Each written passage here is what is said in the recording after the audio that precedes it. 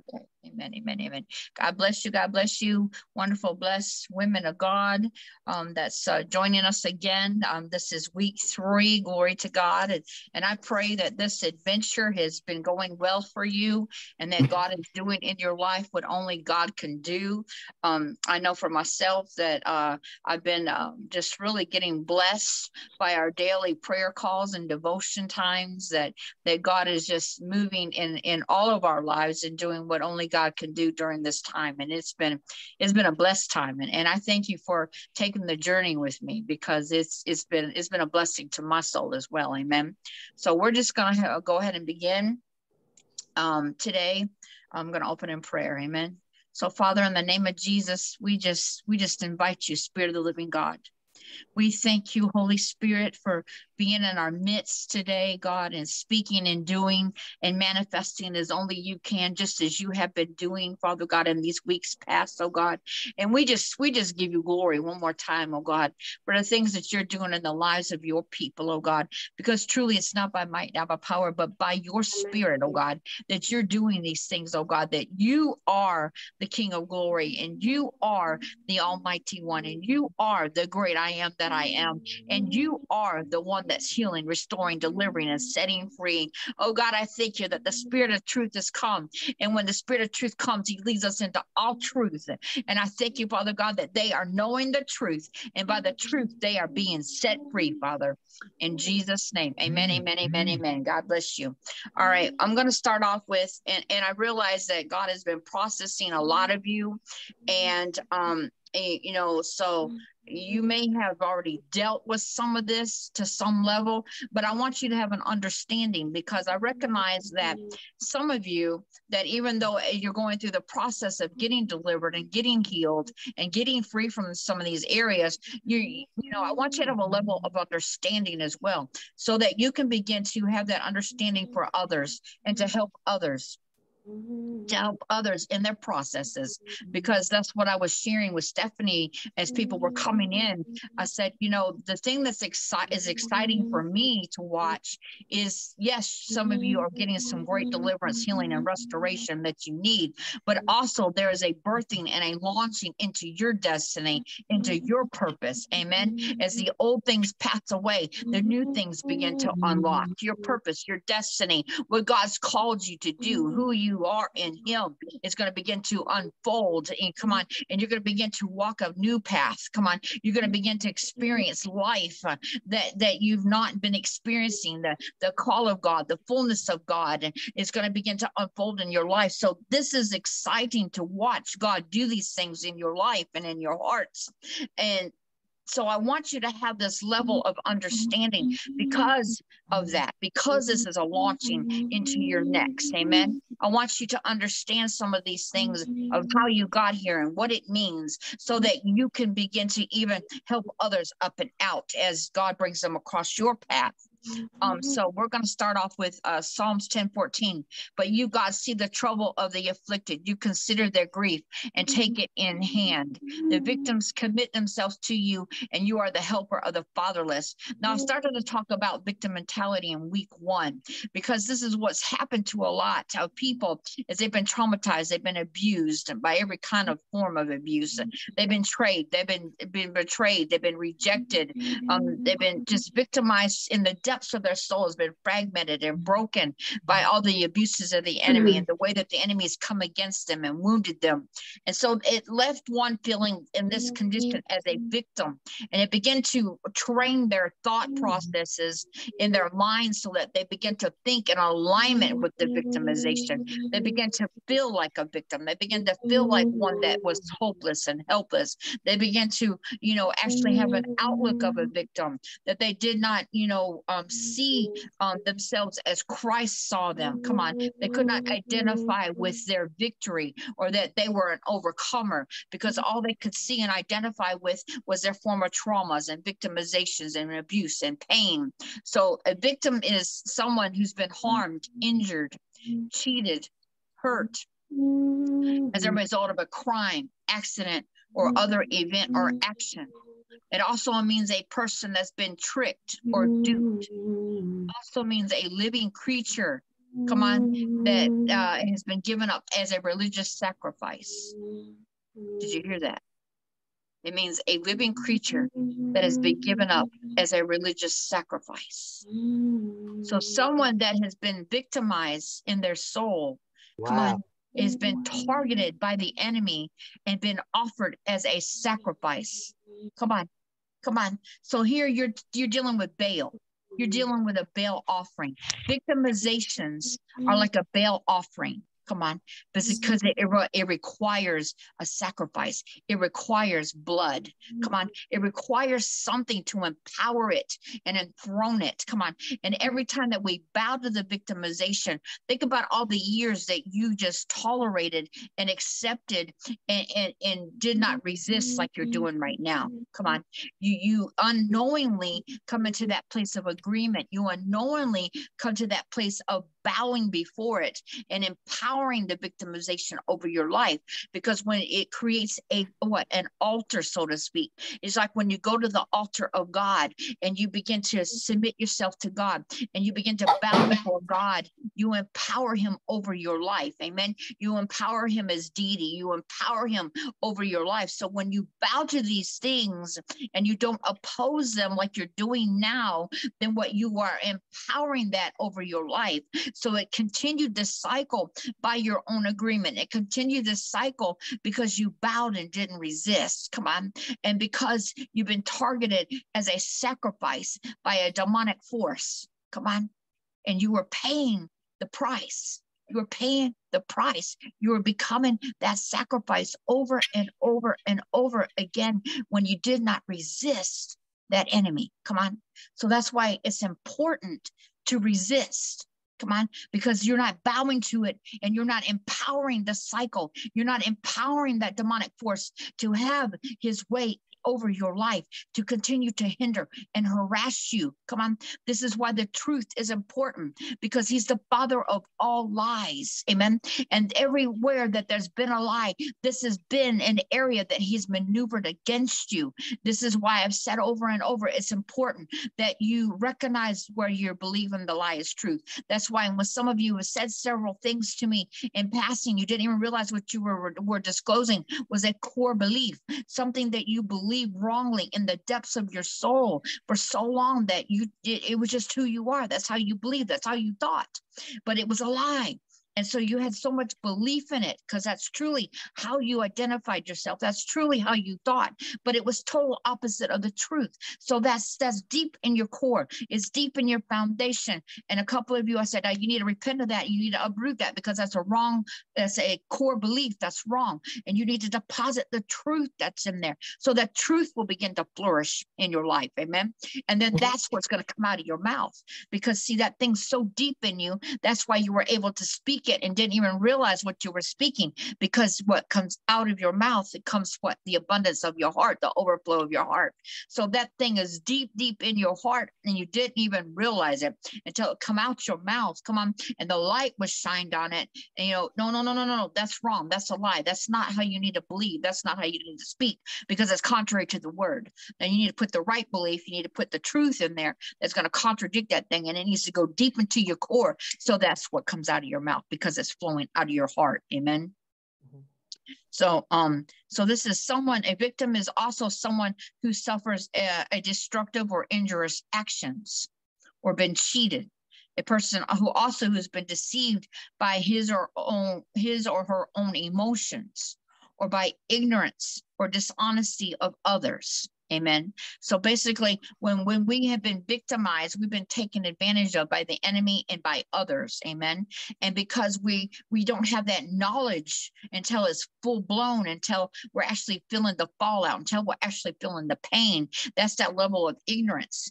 We're ignorant of the dishonesty of others. We're ignorant of their wrong motivations. We're ignorant of the assignment they may be partying with the enemy against us. Amen. We don't see it until we feel the pain. We don't see it until we feel the devastation.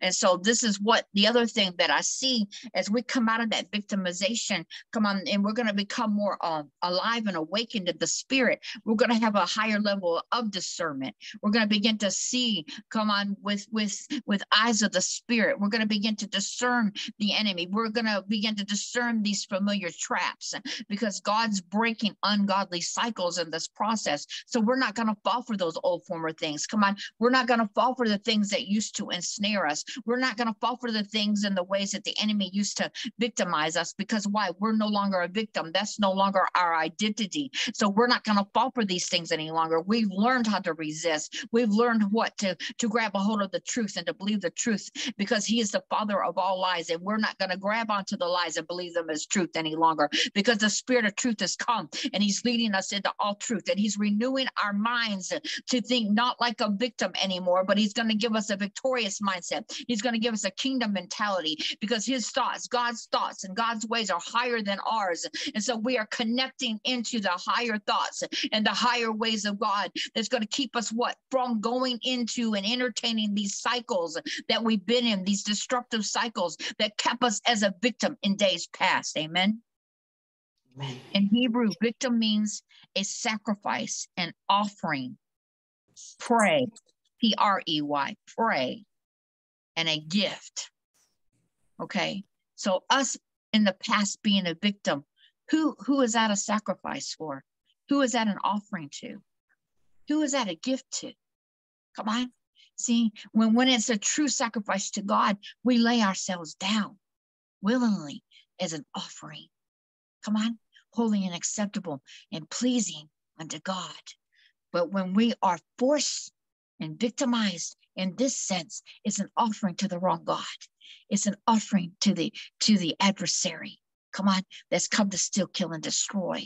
So see, I want you to understand that, because I want you to have more ammunition to not allow yourself to be put in that position of feeling like a victim ever again. Because see, then it's becoming, your pain is becoming an offering to the enemy.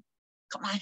Come on. So you've got to get rid of that. You've got to not hold on to that any longer. Come on. You got to get rid of that. You cannot walk in that pain any longer, because this kind of level of pain, this is not the pain of God stretching you. This is not the level of pain of God preparing you, but this is the level of pain that's an offering. It's a victimization pain. It's a tormenting pain. It's a I'm coming to steal, kill, and destroy you pain. But at the same time that you're enduring this is a sacrifice, an offering, a gift. You have become a P-R-E-Y to the enemy. Come on. So I want you to have more fire in your belly, to come out of agreement with every place that you have been as a victim in the past. Because you are not to be a sacrifice, an offering, a gift. You are not to be a P-R-E-Y to the enemy ever again. Amen. Amen. Romans 8:15, the spirit you received does not make you slaves so that you live in fear again. Rather, the spirit you received brought about your adoption to sonship, and by him we cry out, Abba, Father. Amen. So let me give you some signs of a victim mentality that I'm sure the Spirit of God has been dealing with, because this is a part of coming out of this false identity and coming into your true identity in Christ. And so we have to deal with these things that would keep us attached to that victim mentality and keep us feeling, like a victim, and keep us in that place of bondage. One of the things that a victim mentality would cause us to begin to reflect and experience is self-pity. Amen. And a lot of times when you're wounded, a lot of times when you're hurt, a lot of times when you've been going through a lot of tragedy and devastations, you begin to wallow in that pain. You begin to self-pity. And when you're in self-pity, you are in a deep agreement with that thing. And it's really hard for someone to pull you out until you begin to loosen the grip yourself. Amen. But once you come out of self-pity, you begin to loosen the grip on that thing, and you begin to, shift. Okay, I'm not holding on to this so tightly. This is, I'm coming out of agreement with it. See, this is the thing about deliverance in your soul. When you begin to come out of agreement with the lie, it's easy. Amen. God's able to, you're going to see an acceleration in your restoration because you've let go of the lie. Amen. And you really and truly, if the body of Christ would understand, we wouldn't need so much hands-on deliverance and altars, because when you are altered by the truth inside of yourself, then the Spirit of God, he's in there working. The Spirit of truth is in there working, and he's driving out the ice. He's driving out these things because you surrender to the truth and what you're knowing the truth. And because knowing means what? To become one with the truth. When you're one with the truth, there's no lie. And when there's no lie, there's no liar. So that means if you're one with the truth, that means you're one with God and you're in unity with God, then there's no lies and there's no liars. That means there can't be any spirits oppressing you. Come on, there cannot be no spirits depressing you, because why? The lie that gave it permission is gone, and you are in unity and oneness with God the Father and the truth. Come on, we need the truth, because we're breaking the lies with the truth. We are as well shutting down the avenues that the enemy had to invade our souls. Amen. So the victim mentality will cause one to walk at a level of self-pity.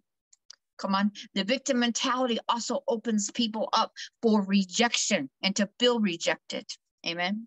The victim mentality, again, the victim mentality is like that foundation that was laid in the depths of your soul when you were a child. Usually that's when it comes in, when something comes in to traumatize you, when somebody abuses you, when you have great deep losses, when you're sexually molested, when your mama and father turn on you, or you experience some kind of traumatic experience as a child. It comes in and it lays that victim mentality as an ungodly foundation in your soul, and then it begins to feed you, and it begins to dictate to you, and it begins to be an open door and a place that the enemy comes in and out, a place that the enemy begins to build on all the days of your life, layering and layering and layering and layering all these different abuses, all these different traumas, all these different rejections, all these different things that come at you, because the enemy wants to keep you as that victim. And so he wants you to have this stuff layered on all throughout your life, because he never wants you to get to that foundation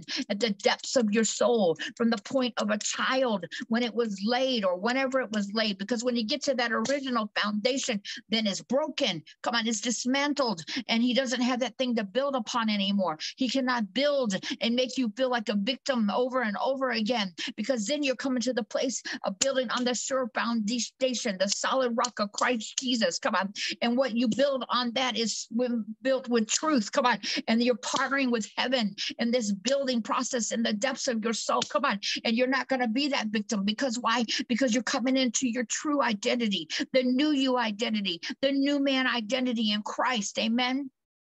So as you just see this ungodly foundation broken up of the victim mentality, you're going to see self-pity begin to go. You're going to see those feelings of rejection begin to go. You're going to see that sense of abandonment. Come on, it's going to begin to go. These are levels of healing that you're going to begin to experience, because someone that you loved deeply may have abandoned you, may have let you down, may have left you by the wayside. And they said they loved you, but they did you this way and left you alone and feeling abandoned and feeling forsaken. Come on. And so that sense of abandonment that's caused you not to be able to trust people. Come on. That sense of abandonment that just give you a bad feeling about intimate relationships and coming into a place of trusting people. Come on. It's going to begin to peel off of you. It's going to begin to be healed. These levels are going to begin to be healed. Every area of abuse, because the victim mentality is associated with abuse. All these areas of abuse are going to begin to get healed, and you're going to begin to be set free from everything that these cycles brought into your life that opposed the true nature and identity of Christ Jesus. Come on. All childhood trauma. God will begin to deal with childhood trauma, and he will begin to heal the layers and the depths of your soul that's been impacted by childhood trauma, because this is the foundation of victim mentality, and it works with childhood trauma in every area of victimization. As a victim mentality, that foundation, of course, would cause victimizations over and over and over again, every form of abuse. And also God will begin to heal trauma effects, the areas of violation, the areas of hurt, the areas of woundedness. Come on, because trauma wounds. Come on, trauma hurts. Trauma causes devastation in the depths of your soul. So all these things are what come forth out of a victim mentality. And so when you begin to go in this process of allowing God to deal with that ungodly foundation in the depths of your soul and begin to renew your mind with the truth, so you no longer are in agreement with these things and no longer think as a victim, then you're going to see levels of healing. Come on, you're going to see levels of deliverance. You're going to see levels of restoration because you're coming into a place of awareness. You're coming to a place of not being in agreement with this stuff, but you're resisting. You're drawing nigh to God and you're resisting the enemy and he shall flee. And I'm going to say something else, ladies.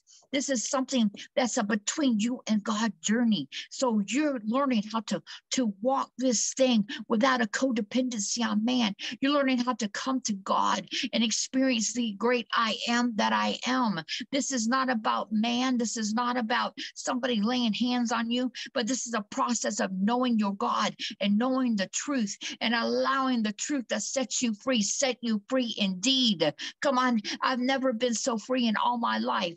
After all the hundreds of hands that's been laid on me and deliverance sessions that I've experienced from even big name people, I'm talking about the freedom that's come with knowing the truth. Come on. Yes, it can. It can cause a perversion. Yes, it can, Patricia. You're absolutely correct. So that's what I'm saying. This is a walk. This is a walk. A lot of people, when they just get the deliverance and get the healing in the altars, and they don't know what to do after that. They don't know what to do to keep it. They don't hold on to it. Come on. Yes, trauma fragments your soul. Exactly. And this is what I'm talking about, the levels of healing that come on, because of the fragmentation and all these things that are hidden in the layers of your soul that are hidden underneath these broken layers, underneath all this fragmentation. Because if you think about a vase that you throw on the ground, you throw a vase on the ground, it splinters and fragments into thousands of pieces, right? And so you're trying to put it all back together in your own human efforts. And guess what? You're not going to be able to get all the little slivers. You're not going to be able to get all the pieces. But that's what fragmentation is. That's what the enemy does when he violates and victimizes your soul. Come on. He causes all these breakings and all this devastation in the depths of your soul. And that's why God has to go and God has to get all the pieces. Man can't do this for you. It's a submission to God in his process. Come on. So he begins to get all these pieces back together, and the ones that don't belong, he knows he's not going to put you back together with abandonment. He's not going to put you back together with self-pity. Come on. He's going to put you back together with what is the truth, with what is in agreement and accordance with his new identity for you, the new man identity in Christ Jesus. That's what you're going to be put back together with. So this is a process. This is a process. And also victimization will also cause, of course, because of the levels of trauma, it can cause infirmity in your body. And we will talk about that later. But also it will cause negative mindsets that assist in your victimization because of your way of thinking. Come on. You begin to think in a way that's in accordance with victimization. Begin to think in a way of one that's rejected. So you begin to expect rejection. You begin to expect somebody to abandon you. You begin to expect somebody to abuse you. You begin to expect somebody to victimize you. It begins to, just begins to twist your thinking. That's a level of perversion, Patricia, as well, is because your thinking begins to be perverted. You no longer think along lines of the truth. You no longer think rightly about certain things that are familiar. You're used to these feelings of self-pity. You're used to these feelings of rejection. You're used to these feelings of abandonment. You're used to these feelings associated with abuse. So that's your expectation. You begin to think along those lines of expecting it to happen. And so you're kind of like, you're self-sabotaging yourself almost. Come on. Yes, because you look through a broken lens. Amen. You attract these things to you. Amen. That's a part of the victimization. But again, remember what a victim truly is. It's a sacrifice. It's an offering. Come on. It's a gift. And you become a PREY to the enemy. So you can no longer allow yourself to be the enemy's sacrifice. You got to lay yourself down as a willing sacrifice to God. Amen. No longer allow yourself to think along these lines. Begin to check yourself, begin to check your thinking. The battlefield is the mind. I'm telling you, when you begin to really conquer your mind, you're going to see new levels of healing in the depths of your soul, because you're no longer in agreement with these things. Come on, you're no longer tolerating these things, but you are resisting these things. You are cultivating the identity of Christ Jesus. You are cultivating your new creation identity when you come out of these things and you begin to walk in these ways and begin to align with the truth. Okay, and so there's a new emerging of the new man identity when you come out of agreement with these things. Let me see what I want to talk about. All right. The other thing I wanted to talk about is, this is the process. A couple of years ago, I wrote so many books on along these lines, and now I can see the cultivation. I can see where God's been taking me. And because as I look back, there's pieces of the puzzle in all these books. And one story that the Lord really took me to when I wrote the book, Transformational Glory. He began to show me, about the glory of God that gets deposited in us, when we first receive Christ. And that glory is deep within us. And that's for our transformation. That's truly to awaken our identity in Christ and begin to transform us from the inside out, because we can't do this work on our own. I mean, I don't care how knowledgeable you are. I don't care how knowledgeable you are. You can have a lot of head knowledge, but you need that partnership with the Spirit of God. You need that partnership with the glory of God, because he truly is the transformer. Amen. So when we get saved, there's that transformational glory that's deposited in your depths, the Spirit of God in the depths of your soul. And as you partner with that transformation, he begins to awaken your new man identity in Christ. That's been deposited. Yes, that's been deposited in your depths, in your DNA. So that glory of transformation that's in your depths is beginning to speak to your true DNA that's deposited in your depths. And so it begins to awaken it. And when it begins to awaken it, it begins to overpower the old man identity. It begins to arise. Amen. But it takes what? It takes our agreement. It takes our coming into unity with the process and with the truth. Come on, because when you're in agreement with the truth, you're in agreement with the Father, Son, and the Holy Ghost, because he is the Spirit of truth. And as long as you're living the lie, as long as you're believing the lie, as long as you're not resisting what the enemy's doing, you're at a level of agreement. And then what? You are often a hearer, but not a doer. Come on. That's what the Pharisees and the Sadducees were. They were the religious scribes. They were the religious ones that spoke it and talked it, but they never allowed that power within them to transform them and to change them. They didn't walk in the power. They talked the power. They didn't walk in the power. Hear me. Your transformation is walking in the power, not just talking. Yes, you have to confess it. Yes, you have to possess it. Yes, you have to declare and decree it. But then when the rubber meets the road, are you walking what you're saying? Come on. Come on. You have to walk it. You have to walk it. This is a walk this time. This is why no man can really get you there, because it's something you have to walk out. It's individual. It's between you and your God, because your God put that power in your soul. He put that DNA inside of you that he wants to awaken, that he wants to quicken. And as you partner with the Spirit of God, you're saying yes to the transformational glory that's already in your depths. And that transformational glory, it begins to work on you, but it just needs you to come into the place of agreement. Come on. So as the Spirit of the Lord began to really deal with me about this, when he told me that a lot of my cycles was a religious spirit, because I had entertained these cycles and I religiously got delivered and delivered and redelivered, but I, didn't hold on to it. And then I would go right back to the old cycle religiously, the same struggles, the same bondages, the same captivity over and over and over. Amen. So it was a religious cycle. It was a religious spirit. And so the Lord began to show me, he says, Ruth, that power is inside of you to change all of this. You're just partnering with the wrong force. You're partnering with the lie and not the truth. You've got to come out of this cycle, and it's going to cause you what? To walk in truth, to partner with truth, because then you are saying yes to that transforming power, my glory that's inside of you. Come on. So when you partner with the glory and you partner with the truth, this is why you're experiencing breakthroughs. This is why you're experiencing what you're experiencing as you walk in the truth, as you're walking this thing out. And he took me to the story about Gomer and Hosea. And you know, Hosea was the prophet. Gomer was the wife of the prophet. And God told him, he says, go marry her. Go marry her. Now, Gomer means complete. Hosea means salvation and deliverance.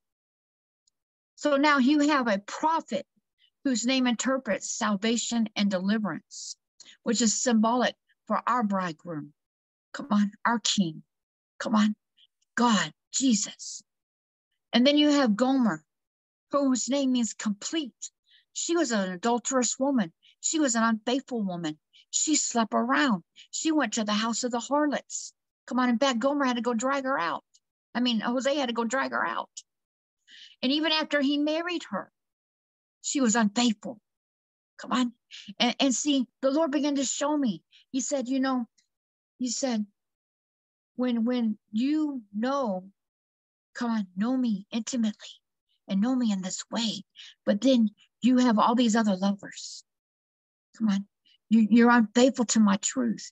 You're unfaithful to me in these levels because you're partnering with them. Well, come on. Come on. We need the fear of the Lord again. Come on. We need to understand we have to be accountable for the condition of our souls. Come on. We can't have these false lovers. Come on. We can't have these things that we bow to and willingly allow the enemy to make us a prey.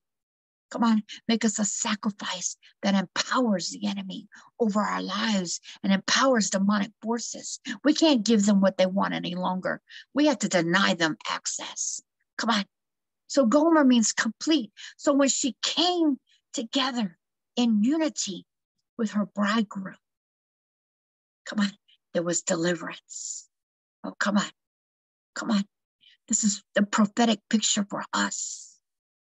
When we, come on, feeling incomplete, when we feeling broken and victimized, when we become one in unity with our bridegroom, come on, our salvation, our deliverance, when we become one with him, the spirit of truth, because we're denying the lies. When we become one, unified in him, not him just abiding in us, but we choosing to abide in him because we're abiding in the truth. We're abiding in his presence. We become one with him, in unity in him, our deliverance, our salvation. We're becoming one with. We're going to find that completeness in the depths of our soul. Come on. God told Hosea to marry Gomer. God knew she was going to be unfaithful. Come on. And during this time, God was distressed with Israel and their unfaithfulness. Come on. They were incomplete. They were adulterous. Come on. But God had a plan. Come on. He knew their unfaithfulness, but he also knew what he wanted to accomplish. He also knew what he wanted to speak to us as a prophetic journey. And I want to read to you Hosea chapter 2. On that day, says the Lord, you will call me my husband, and no longer will you call me my Baal. See, there's this battle between two gods. Come on, that's happening in our soul. Who are we going to submit to? Who are we going to sacrifice to? Amen. For I will remove the names of the Baals from your mouth, and they shall be mentioned by name no more. I will make for you a covenant on that day with the wild animals, the birds of the air, and the creeping things of the ground. And I will abolish the bow, the sword, and the war from the land, and I will make you lay down in safety. I will make you lay down in safety, and I will take you for my wife forever. Oh my goodness. He will take us for his wife forever. He will make us to lay down in safety. Come on, come on.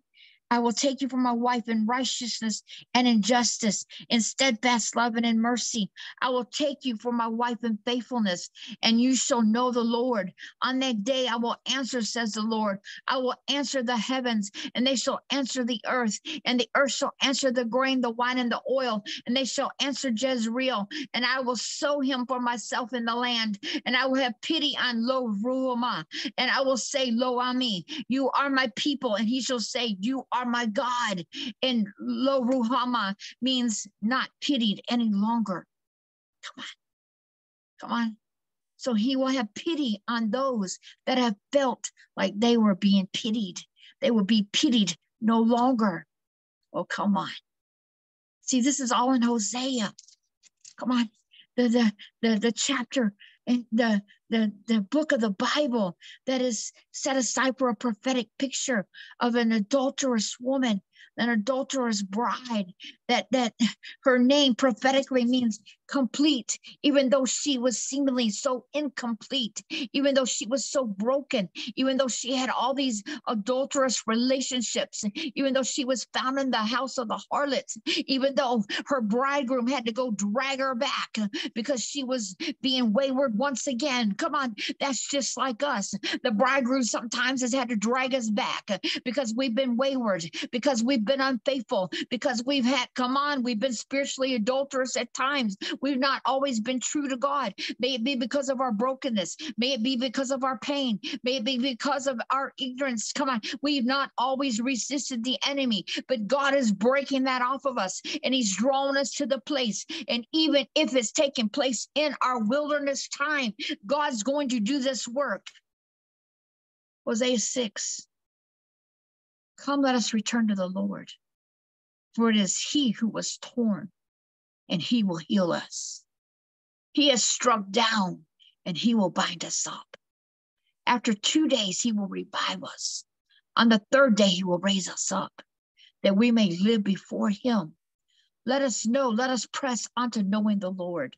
His appearing is as sure as the dawn. He will come to us like the showers, like the spring rains that water the earth. What shall I do with you, O Ephraim? What shall I do with you, O Judah? Your love is like a morning cloud, like the dew that goes away early. Therefore, I have honed them by the prophets. I have killed them by the words of my mouth, and my judgment goes forth as a light. But I desire steadfast love and not sacrifice, and the knowledge of God rather than burnt offerings. Hear him. He desires steadfast love and not sacrifice, the knowledge of God rather than offerings. See, so even in our wilderness times, God is doing these deep works in our lives. Come on, he's bringing us up and he's bringing us out, and it's going to happen because we're being unified with him in the depths of our soul, in a place we've never been before, because we've had a level of agreement with the lies. Come on, because we've been influenced by the tragedies and the victimizations. Come on, but we're coming up and we're coming out of agreement with those things, and we're resisting. And like I said, that's why we're experiencing levels of healing, levels of freedom, levels of restoration in our soul, like some probably have not experienced ever before, because they're coming out of agreement with the original lies, the foundational bondage, the foundational things that were laid even as childhood within the depths of their soul. I want to read to you one more thing before we close and have some prayer.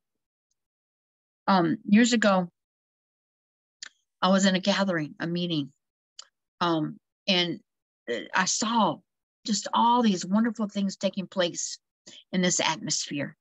And the Spirit of the Lord was flowing, the worship was flowing, and all around the room, I noticed that people were getting ministered to by the Spirit of God. It was such an outpouring. And suddenly I begin to see in the spirit, I begin to see that as we in that room, we all had our eyes fixed on God. We were all there not to be seen, not to entertain, not to get anything, but we were all there just to focus on the Lord. And we were all worshiping the Lord. And it was a true spirit and truth worship. And as that worship went up from the congregation, I saw it go up and I saw it anoint the Father's head. True story. I saw it anoint his head. And then I saw it begin to flow. And I instantly began to remember Psalms 133, because it talks about the oil flowing down the head. And I began to see it flow down. And then I began to see it flow back down into the congregation. And then I began to see this oil wherever it hit.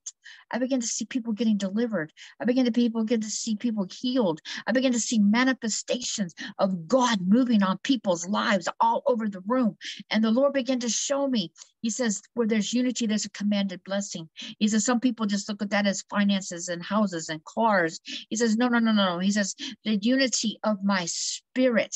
Come on, when they're in unity with my spirit, it produces the commanded blessing. It produces the manifestation. It produces the healing. It produces the deliverance. It produces the restoration. It produces whatever my kingdom and whatever I have authorized for them to receive when they are in unity with me. It releases an oil that goes up and it anoints my head and it flows down as a double portion. Come on. And it comes back down and it produces in their life what could not be produced before, that place of unity. So I want to read to you the elaboration that the Spirit of the Lord gave me in depth. And I put it in one of my books, The Gatekeeper. I think I've put that on there for some of y'all to access. The Gatekeeper is in chapter 19.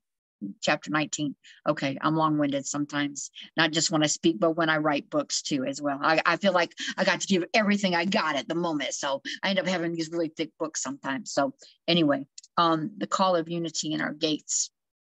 So Psalms 133, behold how good and how pleasant it is for the brethren to dwell together in unity. It is like the precious ointment poured on the head and ran down on the beard, even the beard of Aaron, the first high priest, that came down upon the collar of the skirts of his garments, consecrating the whole body. It is like the dew of the lofty Mount Hermon and the dew that comes on the hills of Zion, for there the Lord has commanded the blessing, even life forevermore upon the high and the lowly. So I began to talk about my experience. And here we go. First, it poured upon the head, and then it runs down the beard. Beard is prophetic for strength and honor. So the oil of unity goes up and upon the Father's head and runs down his beard, the Father's strength and honor. Then it rolls down to the beard of Aaron, which is symbolic for Jesus. Then to the collar. The collar is an opening, also prophetic for mouth. So now this double portion oil is running down upon the openings in the earth, the mouthpieces of God, the mouthpieces of God that release heaven and the earth. From there, it goes to the skirts of his garments, his mantles, which consecrates, activates, and empowers the body. Then it flows to the dew of Mount Hermon. Dew falls in the morning. It leaves a residue of heaven in the atmosphere. So the dew falling meant it was a new day. New things would emerge. This new day would bring forth a shift, a new direction, new manifestations. And Hermon, as in Mount Hermon, has its roots in the word consecrated. Here we can see that being in unity with God in our depths, aligning with God, is oneness, and it consecrates us. Then suddenly a shift of a new day as well falls upon Zion, God's church, his rulership, his kingship. In the place of being in one in unity with heaven, so heaven can invade the earth, God has commanded his blessing, life forevermore. In John 10:10, we see the enemy has purpose for his coming to produce death and to destroy, but the purpose of Jesus covers all of the purposes of the enemy. Jesus brings life more abundantly, which is what we shall experience as we learn to be the gatekeeper and rule in Christ Jesus over the eternal kingdom. So we shall come to that place of being in unity with heaven and experiencing life more abundantly. Amen. And one more thing that I want to say before we go to prayer is truth in Hebrew. That's what truth in Hebrew means covenant as well as faithfulness. Truth in Hebrew means covenant as well as faithfulness. So see, as we're coming to the place of truth, and coming into unity with truth, we shall experience not just our new creation identity, but we shall begin to experience his covenant blessings more and more, because we are in alignment and agreement with our covenant in him. Amen. Amen. So, Father, I just thank you for these blessed people. And so I just want to open it up. And does anybody have any comments, any prayer requests, anything to add? This is your time. Come on. I'm Rebecca. I can only agree with that, what you said. And I experience it really because I'm here since one day in my parents' house, and the attacks were really strange, and the lies and yeah, and I know this Baal altars in my life and in the family, and then must go deep of my soul. Yeah. And in the head. Yeah. Amen. So you've been experiencing have you been experiencing mind battles? Yeah, my father my parents are broken. They're both victims, and my father, is hypochondriac and other things going on in his mind. They are not true. He cursing all the time. The whole family say things. They put us down, and it's really strange when I get always the confrontation with the demons. It is really strange. Yeah. But see, as you come to that place of completeness and wholeness, you know, you got to recognize there's an ascension in the truth. Amen.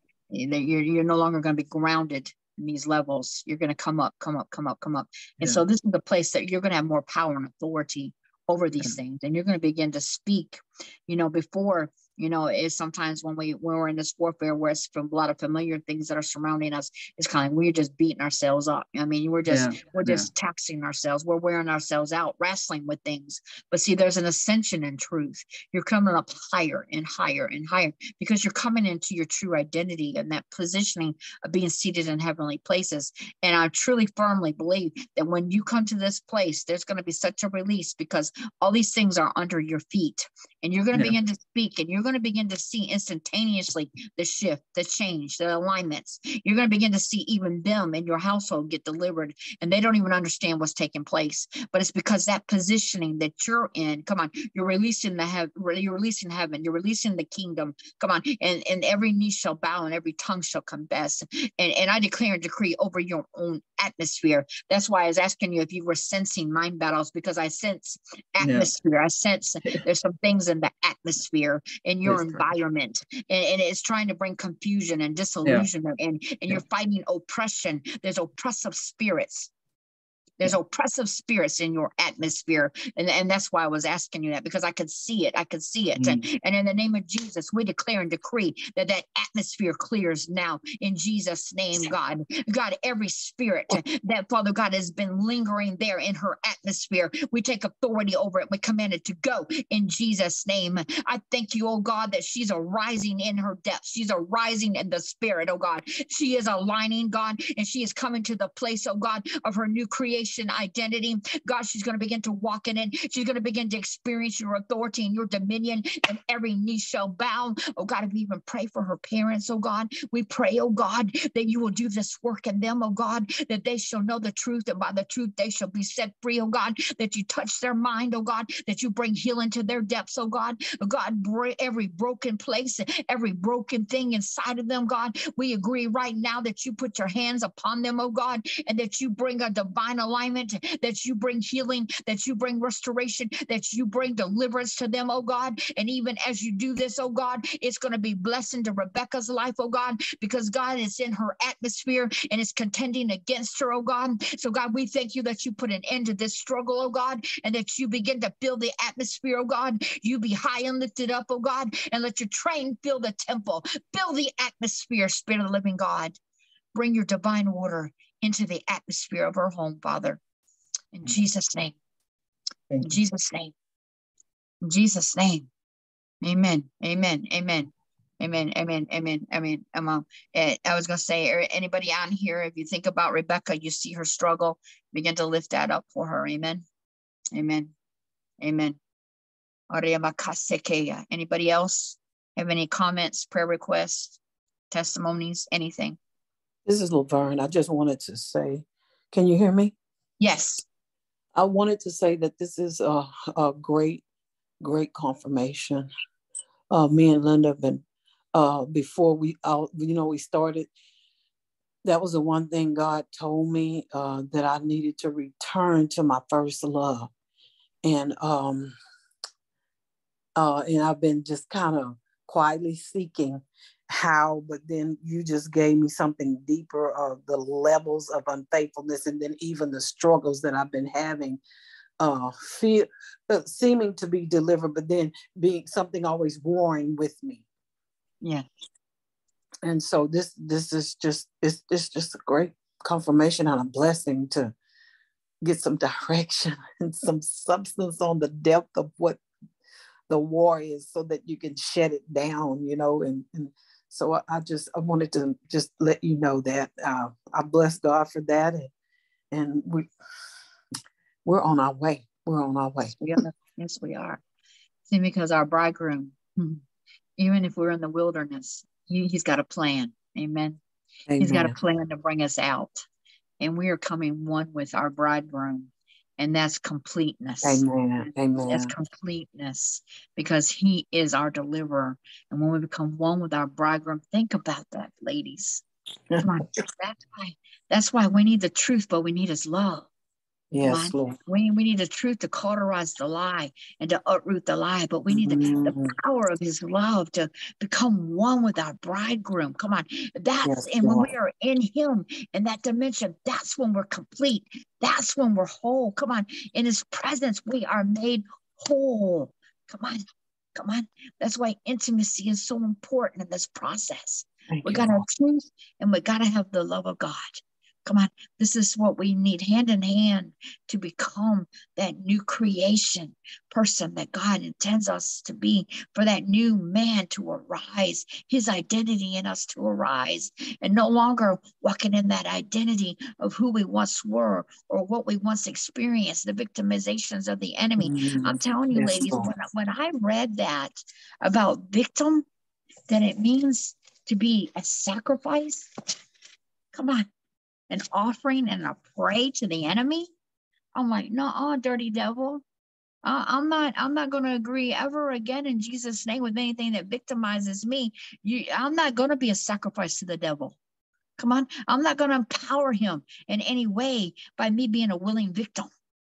Come on. That's why I was like, man, we got to grab a hold of this, because we're to be that living sacrifice, willing sacrifice to God, and not made to be a sacrifice in terms of being a victim to the enemy. Come on. So this is a time that we begin to stand up for ourselves. Come on. Sometimes we are in the midst of people that it's hard to find people to stand up for us. Come on, because they're all going through their own thing. Come on. But so if you're in that position where you don't feel a lot of people in your proximity that are standing up for you, you feel like the Lone Ranger, you feel like you're out there on your own, you got to understand who's inside of you. Come on. The overcomer that overcame every adversity, every victimization, every enemy, every way the enemy would come to abuse you and misuse you. He's inside of you, and he overcome it all. He made the way for you. He knows the way of escape. He knows how to get you up and out. You've got to lean onto him. You got to depend on him. You got to allow the identity, that part of your identity to be unlocked, the overcomer. Remember, I know it was garbly yesterday because my line was messed up, but in Revelations 2, it talks about the blessings that come upon the overcomer because they chose to overcome. Come on. There's heavens that begin to open as you choose to overcome. There's alignments that begin to take place because you choose to overcome. God begins to move in your life and do things because you choose to overcome. That means you're coming into agreement with him. You're coming into unity with him. You're allowing the identity of the overcomer to emerge, and you're overcoming your struggles. You're overcoming your victimizations. You're overcoming the pain. You're overcoming the rejections. You're overcoming the abuse. You're overcoming everything that used to stop you. And because you're choosing to overcome, God's blessings are being released. The heavens are opening. Alignments are taking place. Things that you sought and was crying out for God to do, and it seemed like you were running into a brick wall. Suddenly the wall gets dismantled. Suddenly the ways begin to get made. Suddenly he's a way maker. He makes a way where there seemeth not to be a way. Suddenly you're beginning to walk out of the wilderness, and you're beginning to walk into the green pastures. Suddenly you were wandering around in Egypt, but now suddenly there's a Red Sea experience before you, and suddenly you're going into the promised land. Why? Because you chose to be the overcomer and not the victim. Come on. You chose to be the overcomer and not the victim. Come on. Choice, ladies. Choice. Choose you this day. Make a choice. All day long, there's going to be opportunities as you're on this recovery process. But the enemy is going to try to make you feel like a victim again. He's going to try to set you up. He's going to try to bring things, thoughts. Come on. But you got to choose not to be that victim. You got to choose to be the overcomer. And as you're choosing to be the overcomer, as I said, you're allowing that piece of your new man identity to emerge. The overcomer within you is emerging. Come on. Not by might, not by power, but by his spirit. Come on. It's the spirit of God within you, the overcomer within you. The DNA of Christ Jesus in you begins to emerge as you align, as you choose to overcome. Come on. And just like I'm remembering, John the Baptist, when Jesus, who was truth, there was no sin in him. Come on. He didn't need to be baptized, but it was for the fulfillment. It was for us to have an example. Come on. It was for us to see our journey. He went to John the Baptist and he was baptized. Amen. He was baptized in water, which is what representative of being baptized unto death. And also it was representative of the washing of the water of the word. Come on. It was our minds, had to be washed by the water of the word, because once those former thoughts and imaginations, are washed away, and we begin to think with the mind of Christ, it truly, truly brings a death to the old man. Come on.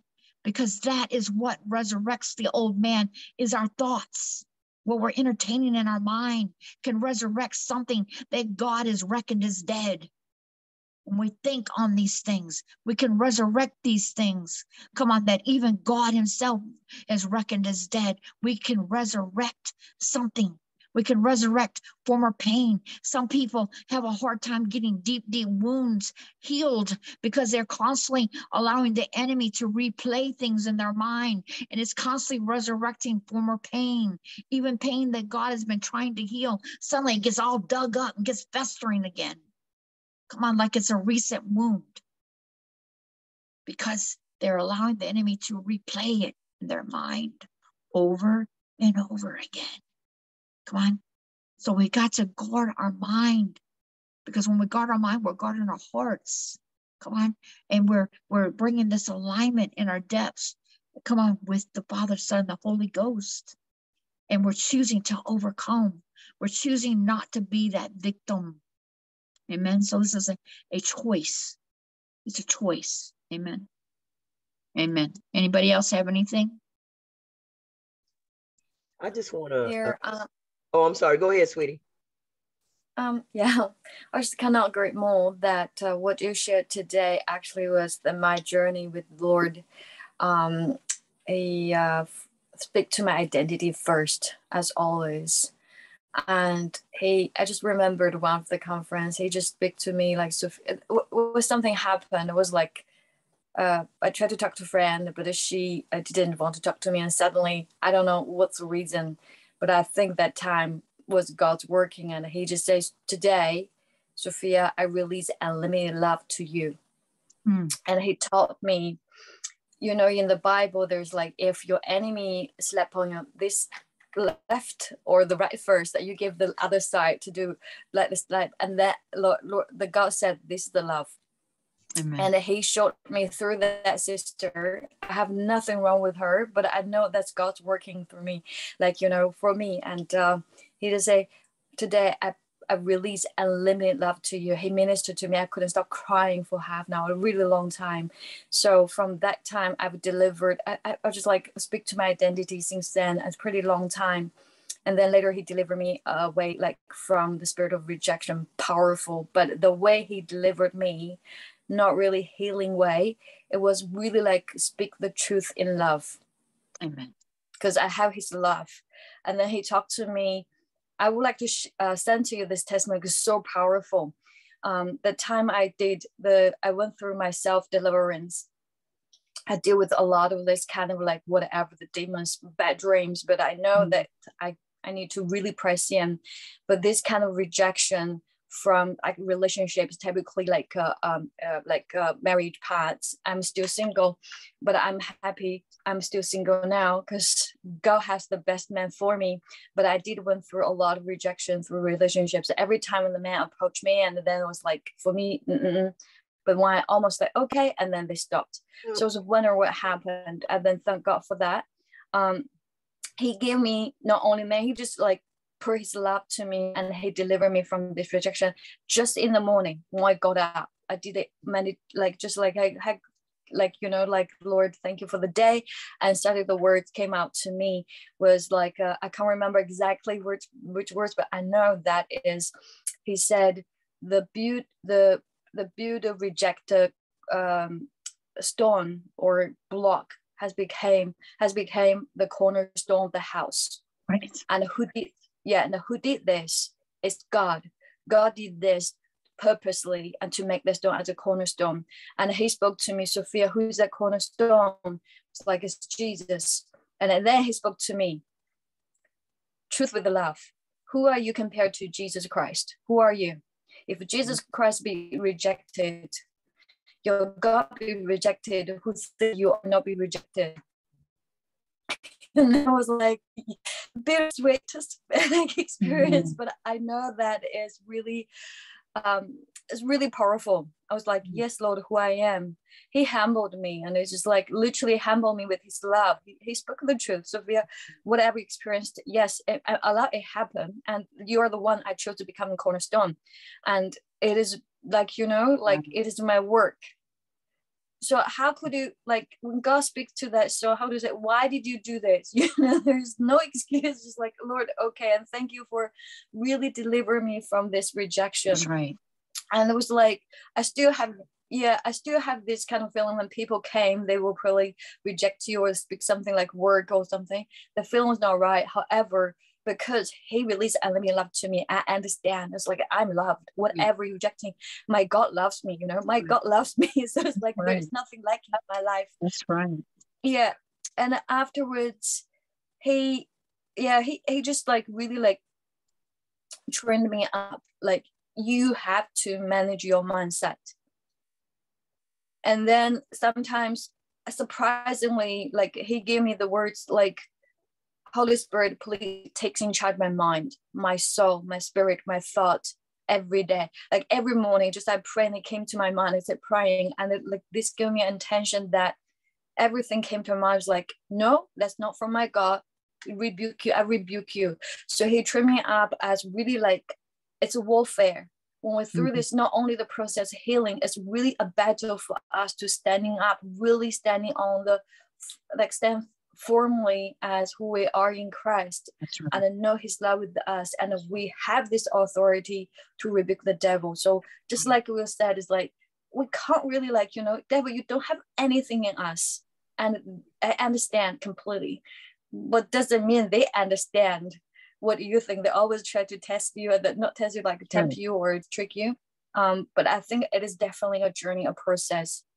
And hopefully this is a bit encouraging to you guys, but it's like really like what Ruth what you shared is my personal experience, and it's really like, you know, and after, I think after God gave you love, he delivered us, and he taught you that he gave us the authority.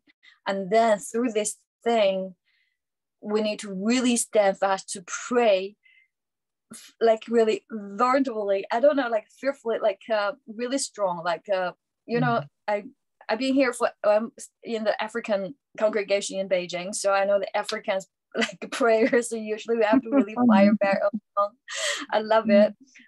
Yes, so it's not small battle, because really like a battle of mine. He always like, this enemy is always want to come to steal the peace, whatever, like, you know, to kill the healing, kill this kind of like, you know, your passion, our passion with the love with God. Yeah, it's just like, and when God calls to be in this position to fight, and we have to obey God and to fight these battles. So I think it's another level of this. After the healing, we have to, like, you know, like we said, it's like warfare. Yeah. Amen. Yeah. Amen. That's awesome. Thank you. Thank you, Sophia. That was awesome testimony. Amen. That's exactly where we're at. You know, that's the battle, you know, and walking it out and applying it. And that's what you were having to do. Amen. And it's true. When God comes to you with truth and love, it's, you know, it's over for the devil. That's all it is. As long as you're willing and obedient, you're going to eat the good of the land. Amen. And so we have to just submit to it when he comes like that. Amen. And you did. Glory to God. Amen. Amen. Miss Linda Blue, did you have something, dear? I just want to, you bring so much enlightenment, you bring so much confirmation, and you bring so much understanding in the just the simplistic ways that you bring it. And I was listening to you, and when you began to talk about that unity, where there's unity of his spirit, it commands the blessings of the Lord. It commands the blessings of heaven. And the Lord had begun to deal with me, and he said, I'm going to deal with the wounds, WOUNDS, of the wounds, WOUBS. And so a lot of times because the Bible says, first of all, we are born shapen into sin and iniquity. And I think it was, what's her name? Is it Veronica McDonald or something like that? That came in, and she said, well, you didn't come from your mother, you just came through your mother. And so just listening to this, you know, the Lord has been dealing with me and my oldest daughter, and I'm really grateful that the light is being shed. Even though I can talk about it, it's very painful when you can see how you've affected someone else's life by something that you didn't even know was going on with your own life. Amen. And so as you were talking, it was like I could see myself looking at my daughter and me trying to talk to her where I'm at right now. And it's hard for me to try to talk to her. And I can see the rejection. I can see the hurt. I can see the pain. And because of me not knowing or me not being taught how to deal with emotions and feelings, and sometimes I get very frustrated. And I'm like, Lord, you're going to have to help me here. And he's like, no, I'm not going to have to help you here. You just going to have to let me come in and do what I need to do, and as only as I can do it. The only help you need me to do is to help you stay out of my way so that I can do what I need to do. That's right. And so it is very painful. It's a painful, weighty place for me right now. It's a place that I'm learning. And I have said in the past, Lord, I don't know how to do it, but I am learning. I can say now, since this journey, since this eye opener, since this revelatory place and space and time here, I can say, okay, Lord, I'm learning. Because she called me the other day and she went to tell me something. And I'm telling you, all I can say is, God, I am so proud of you. I'm so proud of you, God, that you didn't let me put my mouth on it, that you didn't let me go to talk about it, to say what I think or what I know it needs to be. I it's with you. Right. I'm praying for you.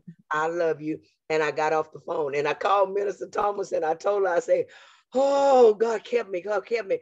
Oh, God kept me. God kept me. I said, I'm so proud of God. I'm so proud of God. They don't need to hear our religion. They just need to feel our love. But this is what God showed me, and this is what has happened in the body of Christ. Because Apostle Ruth, you spoke on it. You spoke on it, and when people get saved, they don't teach you the things, or even when you get delivered. When you get delivered, they don't teach you, they don't talk about how to steward it, how to hold on to it, how to talk about it, how to talk to it. And so then when you get there, the next thing you know, here comes the thing, because I wrote it down. And so once we do one little thing that says, I'm now giving the enemy the opportunity to let him know I'm in agreement with what he did. Well, if I said a lie, oh, it was just a small lie, it was a white lie, or whatever it is that we do, it's like, okay, well, I give you the permission to come back and do that thing to me again. But when it comes to us, we're crying. We're like, oh Lord, why did I do that thing again? Well, I agreed with it. That's right. Gave permission to come back, to set up, to do this thing again. And so fragment us more. That's right. And because then what it does is it kicks in the spirit of condemnation. Well, no, that, but it brings in 7 more. Yes.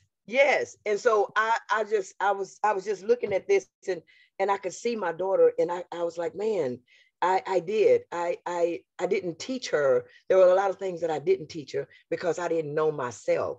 And so now that I see it, now that I'm in this place and I can see the rejection, and she has a spirit of rejection. And I'm believing that in this place right here, that my prayers for her are going to change, because now I have a better understanding of where it came from. Because I was mad at her, and I'm like, well, why won't you stand up and say something? Why won't you stand up and fight? Well, there were times in my life where the enemy took control of me, and I didn't stand up and say anything. And I didn't stand up and fight. And I didn't even think in my mind or my heart, because I didn't know that I had a choice in the matter. And so many don't know that they have a choice just to say, no, I don't want to be this way. No, I'm not going to be like my mama. No, I'm not going to be like the rest of them. No, I'm going to stand here. And so right now, I ask for prayers that I can stay out of God's way. I'm asking God to help save me from myself, because I can say something about it real quick. I can be that mama. Because I told her, she said something to me the other day, and I told her, I said, girl, I said, don't tell me that. I said, I feel like Madea. You'll make me get in my car and drive my car up them steps. Don't do that. So, well, that's not you. I can't see. No, not you. I said, and so I'm saying, Lord, help me, because what I saw in the spirit realm, and I was praying for this lady, and the Lord say, ask her if she stood before me and she asked me, why didn't I save her child? And he said to her, every time I put a test in front of your child to save her, you got in my way. And so sometimes the Lord puts people in places to help them come out.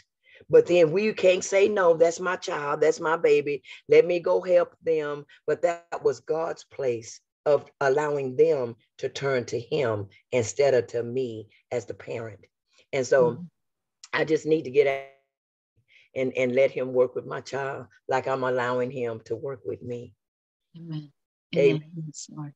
Yes, sir. Well, we're going to pray right now. Father, in the name of Jesus, we lift up our sister Linda, God. And those of us that are parents, we can relate 100%. God, because we always want to fix them. We always want to correct them. We always want to address them. We always want to give them our 2 cents worth. And, a lot of times they just really don't want to hear it, because they're not going to be obedient to it because of where they personally are at the moment. A lot of times we're just beating the wind, and it could even be pushing them away or making them harder for you to draw. So God, we just plead the blood of Jesus over Miss Linda and her children, God. God, we thank you, Lord God, that you just give us all as parents, including Miss Linda, including myself, anybody else that's on here that's a parent. God, give us all wisdom, godly direction, godly guidance. God, that we will be the light and that we will love. And God, because just as you spoke to my heart one day, God, as I was struggling with one of them, God, you reminded me that they were your child before they were ever mine, that these children are on loan to me. And that just as much as I love them, you love them even more beyond my even comprehending. So God, we just thank you, Lord God, that you love our children greater and deeper and more immeasurable than we could ever fathom. And that God, you know what's best for our children. And we just have to trust you with our children. So, Father, we just thank you that you have your way in all of our children's lives, that the enemy will not prosper, that not one of them will leave the earth without knowing you. Not one of them will leave the earth without fulfilling their purpose and their destiny in you. And God, even if, Father God, we have done things, Father God, to get in your way, Father God, we truly repent, God. And we ask you to heal them. We ask you to deliver them. We ask you to do what only you can do in their lives and their hearts and restore family relationships as only you can. And God, help us, God, to not get in your way. Help us, God, not to put our hands on when we need to take our hands off. Help us, God, to walk in a way, Father God, that is in agreement with you concerning our children. Help us, Father God, to stay out of the way so that we don't get in your way. Because God, a lot of them don't need to hear our religion. They just need to feel our love. Because you are love. And you are going to draw them. You're going to heal them. You're going to deliver them. You're going to restore them as only you can. And we just got to show them the light and the love that you are. Let it shine through us to them. Let them see a difference. That we're not being religious. That we're not throwing scriptures at them. But God, we're walking it out. We're walking in your love. We're walking in your truth. Let them begin to see the difference. Let them begin to see the change. And let them begin to know the real you through us, Father. In Jesus' name, amen. Amen. See, that was the other thing, Miss Linda, that I had to repent of because, years ago, I really believe I had more of a religious relationship than an intimate relationship with God. And I didn't allow a lot of these deep changes and deep workings. And so I was quick to tell my children this scripture, that scripture, you're doing this wrong, you're doing that wrong, And so the Lord showed me one day. He said, this is what's happening in my body. He says a lot of my ministers and a lot of the older generation's children don't want to go to church because they've seen the wrong image of me in my church, because we've religiously portrayed the image of Christ. They have not really, seen the true image of Christ. And so I believe that as we come into this place of walking in truth and walking in love, and we have these new encounters and new experiences with the Lord that we're engaging in, we're going to begin to reflect the right image. We're going to begin to reflect Christ as who he is and not a religious image that begins to turn them away from Christ. But what's within us is going to begin to illuminate the true image in such a way that they're going to be drawn to us and to him through us. Amen. Amen. So I agree with you. I understand completely what you're saying, Miss Linda. I got 4 children and I know it's so hard. It's so hard because you don't want them to walk where you walked. You don't want them to make those mistakes and know those pains that you've known, but they're their own children. They're their own person. And, like I said, when God told me that one day, he said, I love them more than you could ever love them. They were mine first. So that allowed me to begin to loosen the grip and know that God loved them and cared for them and knew what was better for them even than what I could even begin to think of or do. They're his first. Amen. So sometimes I had to keep laying them down and say, okay, they're yours. Here you go, God. Take your kids. Take your kids back, Lord. Take them, God.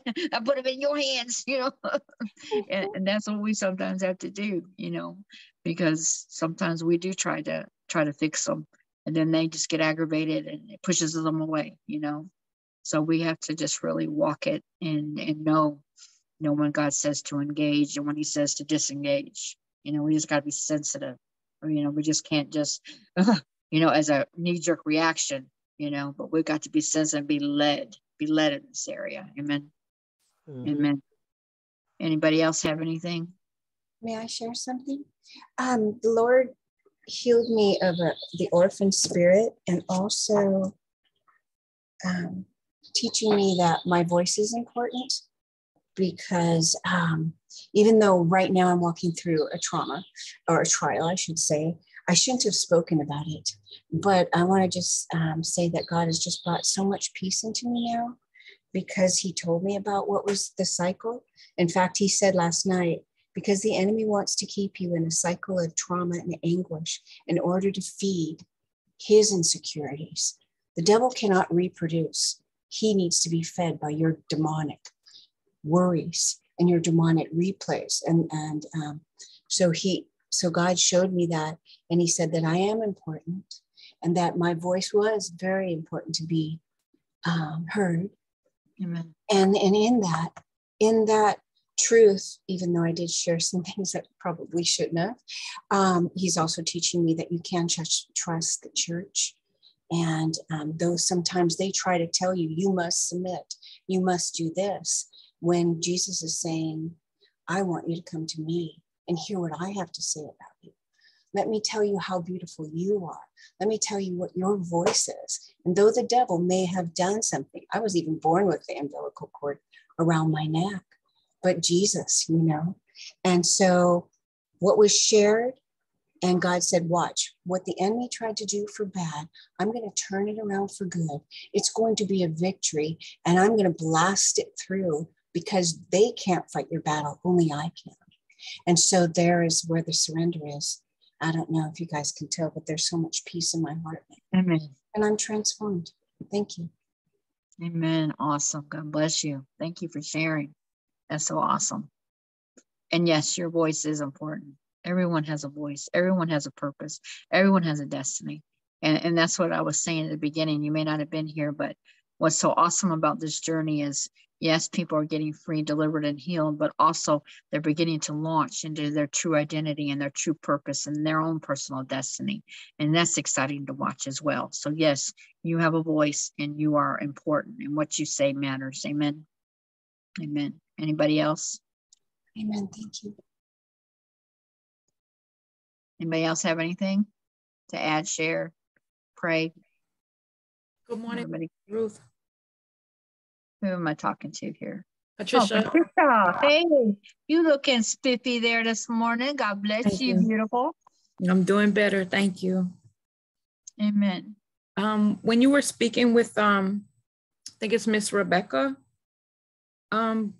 God began to deal with me, and I went in, I went into tongues and different things, and God began to play over my mind Moses' story and Joseph's story, and how God's glory is in every story.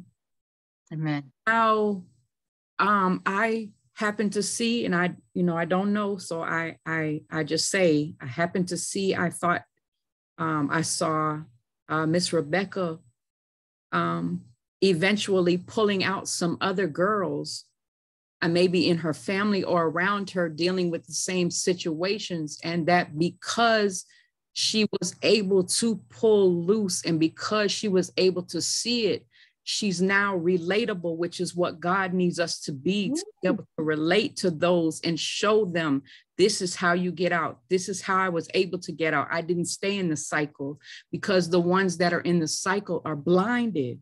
Come on. So when you awaken, come on, to say, hey, wake up. Hey, wake up. Come on. Come on. So just, I just thank God. I just thank God. Even in my own life, I'm able to now, speaking of my kids have been, living in California for the last 10 years. And due to circumstances, whatever God has done, we're now all under the same roof. They're helping me and I'm helping them. And we have had several conversations about healing.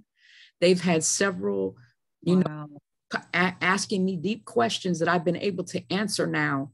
And perception of things that I have done, I have now been able to say, no, this is why I did this. This is why I made that decision. This is what led me to this.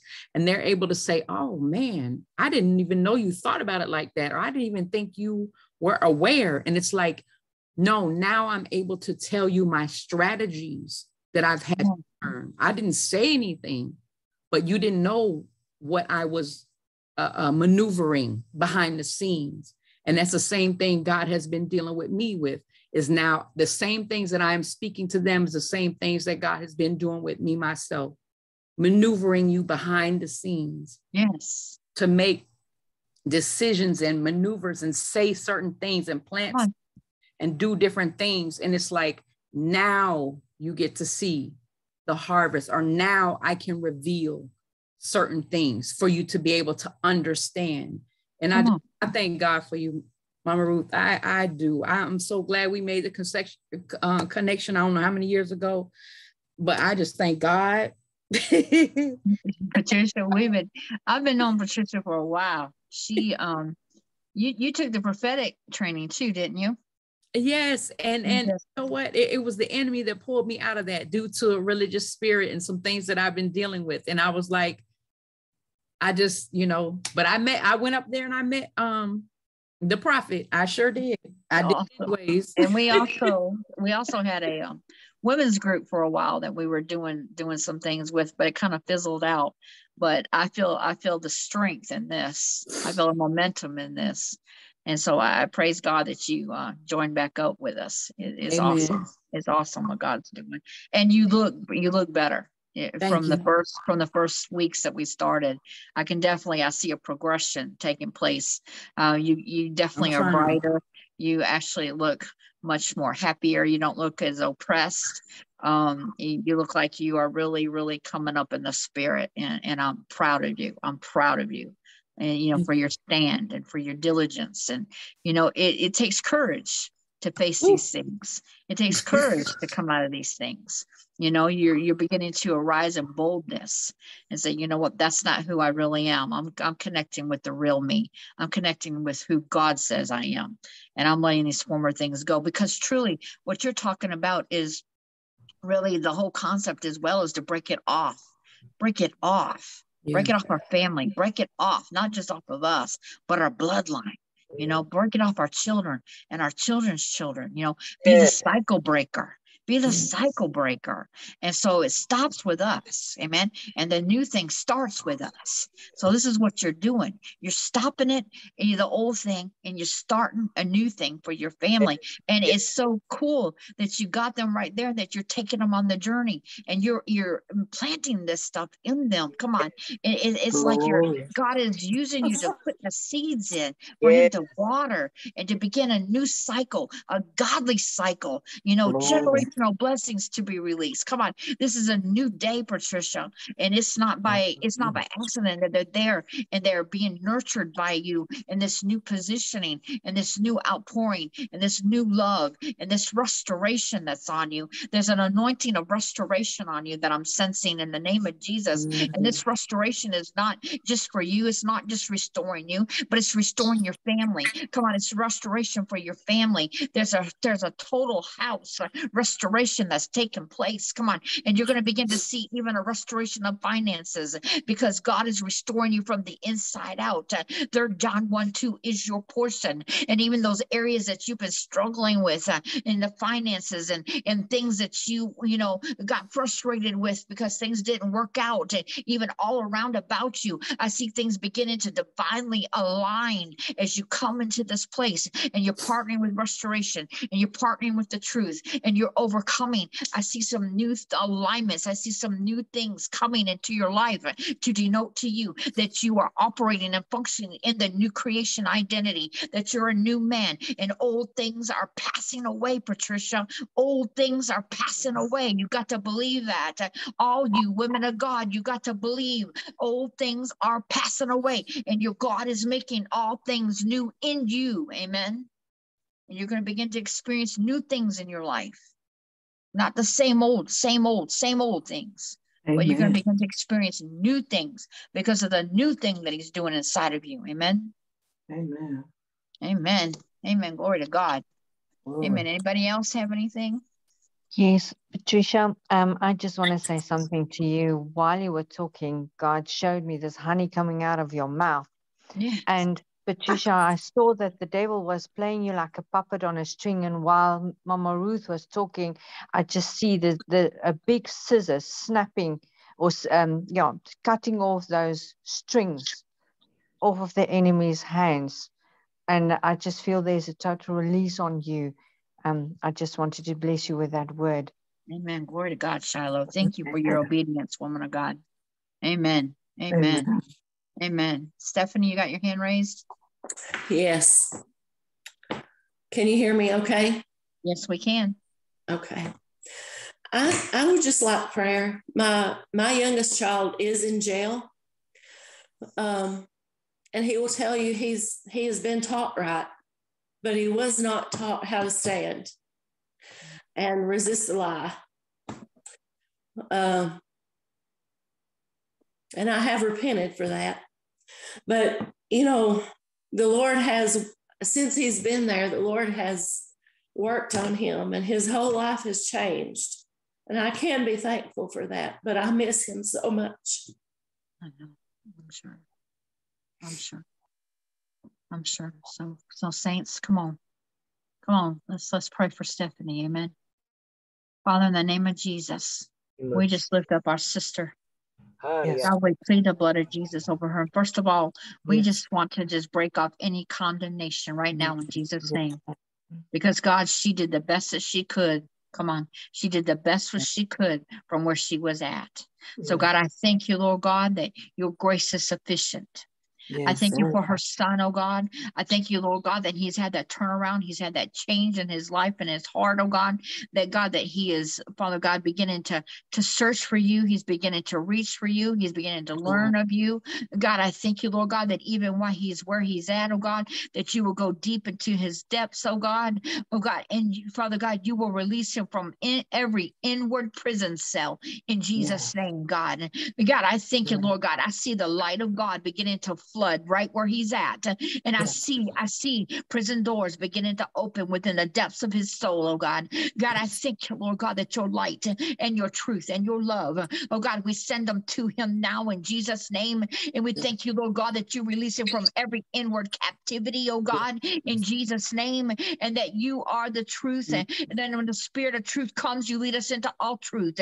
And you, oh God, are the teacher. You are the teacher. So God, even if he doesn't have anybody there to instruct him, oh God, that you will begin to teach him by your spirit, oh God, of how to resist the enemy, of how to stand strong in you, and God, how to draw nigh to you, oh God, that you will rebirth within him a relationship with you based on truth and love as never before. That when he comes out, oh God, he's going to be such a new creation. He's not even going to run back to the old things or the old man in Jesus' name, but it will be cut off because it's been uprooted and he's been freed in the depths of his soul. Even while he's in a natural prison, you're freeing him from every internal prison, God. God, I thank you, Lord God, that even if possible, God, you'll make a way for him to be released.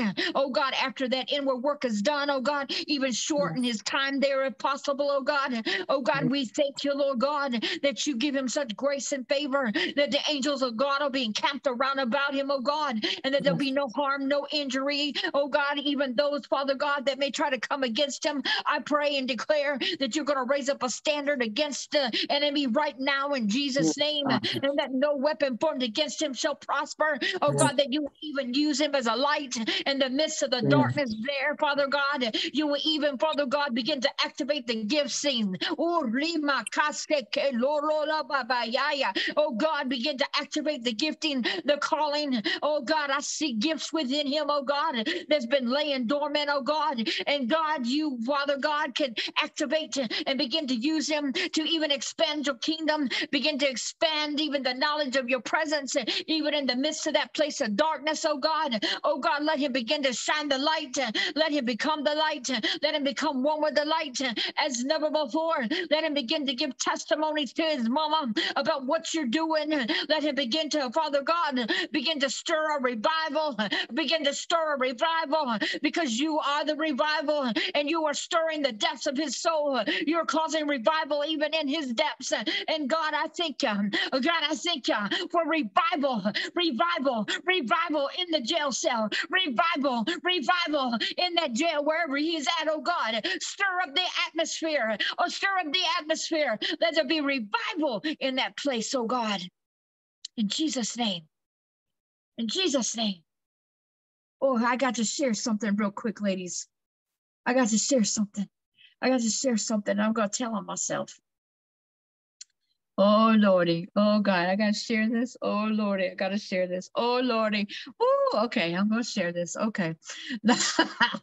But years and years ago, I got arrested and I was put in jail for something that I did before I got saved.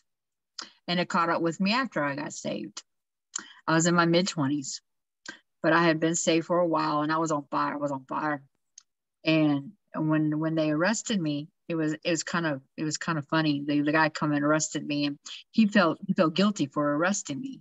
He said, I got to come arrest somebody like you. I mean, he was convicted. He put me in the front seat. He didn't even handcuff me. And the whole way there, I was bawling. I was squalling, I'm going to jail, And he was like, ma'am, he says, this is just something you got to do to get it behind you.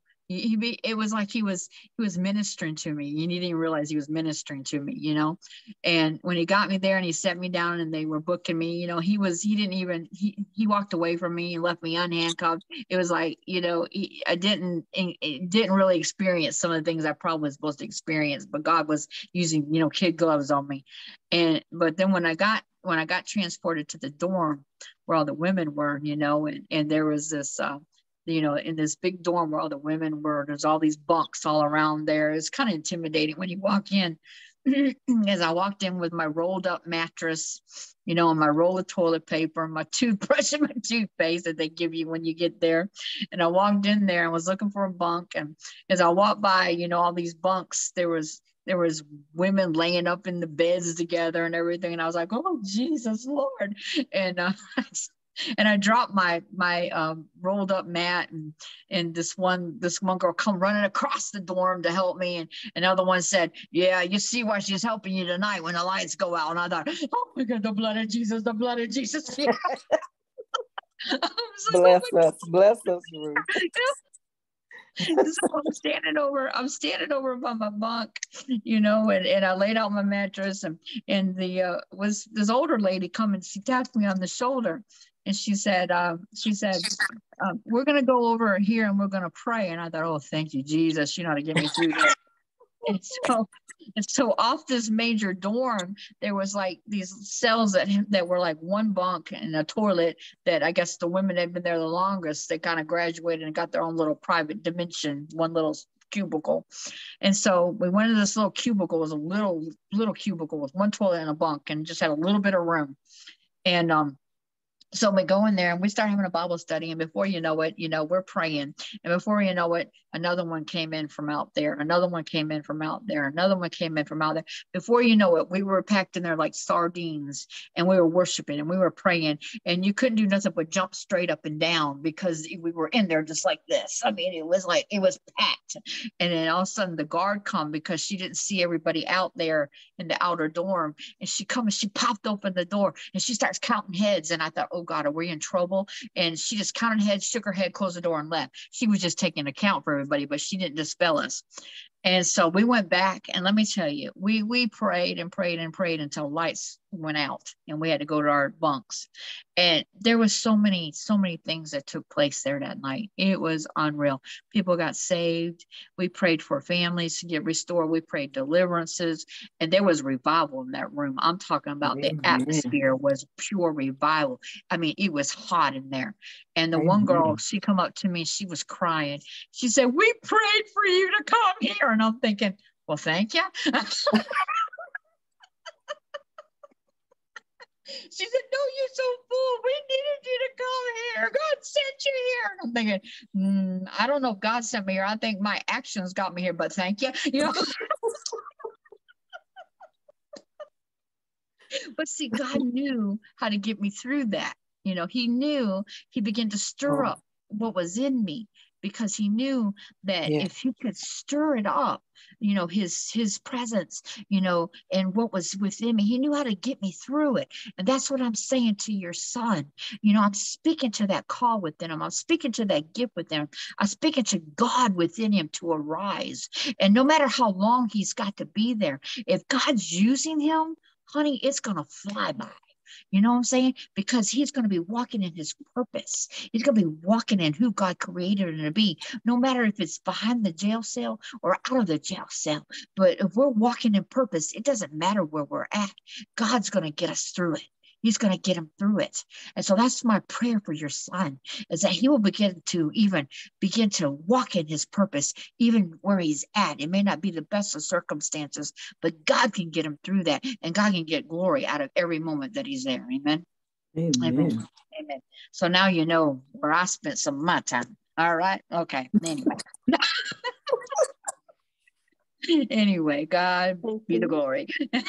All right. I just want to say something. I also saw your son ministering in the cells while Mrs. Ruth was praying. I just want to say to you, don't hammer yourself too much. God is showing me that there's a golden nugget that you deposited into his heart through your faith, and your faith is going to carry him, and your faith that you taught him he's going to hand over to other people. And I see teenage boys around him. He's going to minister to teenage. Oh, thank you, Jesus. He's going to minister to teenage boys so they don't make the same mistakes, that they will walk in glory. Come on. Come on. That's it right there. That's it right there. Confirmation. Amen. Amen. Amen. Anybody else? This has been awesome, y'all. I love y'all. I appreciate y'all. It's been so good. Yes. Did somebody say something? Me. Oh, okay. I know my child has a very high call, because he can love the lowest of the lowest person without any condemnation at all. And he knows just so many people and just loves them for who they are. Amen. That's why the devil has fought him so hard. But God's going to turn it around. God's going to turn it around. Yes. Because there is a call of God on his life. And that's what I was led to speak to. And she confirmed it. Amen. So you hold on to that, Mama. You hold on to that. And you begin to speak to the call of God in his life. And that God will begin to use him right where he's at. Amen. And then catapult him when he comes out. Amen. That he comes out of every prison cell that's internal. Amen. So when he comes out, you're going to know he's free. And he ain't going back to that former stuff ever again. Amen. Amen. Thank you, Lord. Thank you, Lord. Glory to God. All right. Anybody else? Stephanie, can I encourage you? One of my favorite evangelists served at Rikers Island. He was the biggest drug dealer you ever met. And that man could find any lost soul, and he would go after them, just like he used to the drugs. And he would just minister. It was just absolutely beautiful. So God took his brokenness and brought it for God's glory. Amen. Amen. Thank you, Lord. Thank you, Lord. Oh, glory. Apostle Ruth, did you say something about us meeting on, we go back to regular on the Monday morning? I thought we would go back. We use Zoom. Okay. We'll meet at the same time at 9:00 Eastern, but I think we will meet on Zoom. That way we can record it, because so much has been happening, like people get prophetic releases or whatever. That way they could always, I can post it in our little message group. That way people could go back and listen to it over. Amen. So we're going to start that on Monday, and you can have your camera off. You understand it's different time zones. Some people may not want to get up and get makeup on or whatever. So you can still keep your camera off if you want to. But we're going to do this simply so that we can record it, because so much has been happening in these gatherings that we don't want people to miss out on it that may not be able to join, or if you get something prophetic and you want to go back to listen to it, to write it down or whatever, you can do so because it's recorded. Amen. All right. I heard you say something about a prophetic. You taught prophetic class. Yeah, well, after we get done with the this 6 weeks, I had posed a question, and I think we're going to go ahead and do it because I think I had some people that were in agreement with it. We're going to go beyond the 6 weeks and do further training and mentoring. And one thing that I did previously was I had a prophet and a team of prophets. We did prophetic training, and he was a very good trainer. And he's flowed in the prophetic in the office of the prophet for years and years. And he had a team of prophets, and we did a prophetic training. So we're going to probably go off into different areas of mentoring and training for those that are interested after we get done with the 6 weeks. And the other thing is I want to do the book. We talked about that. Those that saw the thing, those that want to write a testimony on their life and their journey. You can have a chapter in this book that we're going to put together based on the group and their life experiences and their journey to maybe, encourage others. So we'll work on that after we get through the 6 weeks. And also I want to do an online conference with the women that want to be a part of it. No longer victimized, but deputized. And everybody that wants to be a speaker can sign up with me, and we'll go ahead and have, a few nights, 1 week where we set apart where the women of God can take turns coming on and ministering whatever the Lord lays on their heart to bring forth freedom and victory in the lives of the people that join. Amen. Amen. Amen. So we got a lot coming on. So, just, stay connected. And after the 6 weeks, if you don't feel like you still want to be hooked up with us, that's fine. No harm, no foul. Amen. Big thing is that you get what God's destined for you to get out of this, and you begin to walk in your purpose and destiny. That's all I want out of this for you. Amen. Is that you get healed and whole, and that you begin to walk in what God's called you to walk in. Amen. That's my heart for you. So, amen. Amen. All right. Everybody good? Yes, ma'am. Amen. Dr. Esther, can I put you on the spot to pray us out? Yeah, she loves me. I'm pulling her. I'm the puller. Remember, I'm pulling you. Come on, sissy. Come on. Okay. Oh, why did I know she was going to do that? I was trying to hide. Come on. No more hiding. No more hiding. Come on, woman of God. You got us, girl. You got us. Okay. Oh, Father, we just want to thank you this morning, oh God. I want to thank you, Lord, for this group of women, Lord, who are so powerful in you, God. And they don't even know it, but they are so powerful, God. The way you're going to use them, what you're doing in our lives is for a purpose, Lord. For such a time as this, you put us all together, God, because you said enough is enough of pain. It's time for you to begin to use the gifting in all of us, oh God. So I thank you, Lord, and I pray, Lord, for each woman on this group, in this group, oh Lord. I pray for, Lord, that you would bring healing, God, and in the areas that, Lord, we still want to try to hold on to or feel like we're still victims, oh God, because we're not. We will no longer say we're victims, oh God. We will no longer agree with the enemy, God, because he's already losing ground, God. He's already lost ground, because I know he does not have me anymore, God. And I just pray, Father, for just complete healing and God, that you would just show each and every one of us, Lord, how much you love us, and God, that you have never left us, Lord God, that you've always been with us. God, that in times when we felt the lowest of low, Lord, you were there closest to us, holding us, oh God. So I just thank you, Lord. I thank you for your mercy. I thank you for your grace. And I ask, Lord, that you would continue to use Pastor Ruth, oh God, Mama Ruth, Lord, and in the way that you've been using her, Lord God, because it's made such a big difference, even in my life, even in these last 2 weeks, God, the difference that I have found in me, oh God, what I would normally react to, God, you're just telling me to be still, and I'm listening, God. And I just pray, Lord, that you would do the same for each woman on here, oh God, that you would just continue to carry us through. And Lord, when we feel that we can't hold on or that we can't make it, God, that you will show us, yes, we can. Because you are true to your promises. You're true to your word.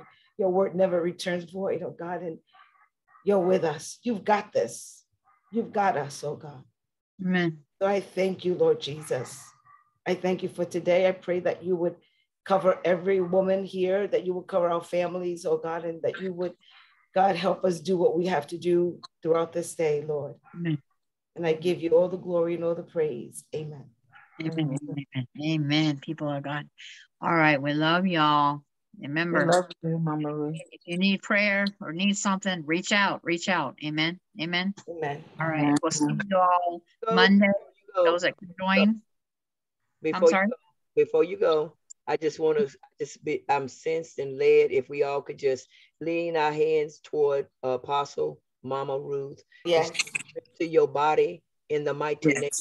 Yes, Jesus. From the crown of your head to the soles of your feet, and back from the soles of your feet to the crown of your head. Yes, Amen. Joy life to this precious vessel of God. Yes, Lord. Just sees it as an honor to bless your people, Lord God. Yes, Lord. True revelation, wisdom, knowledge, and understanding of this walk with you, Father. Hallelujah. She understands to much is given, much is required, oh God. And we thank you, Lord, God, that you are going to strengthen her body. Yes, Lord.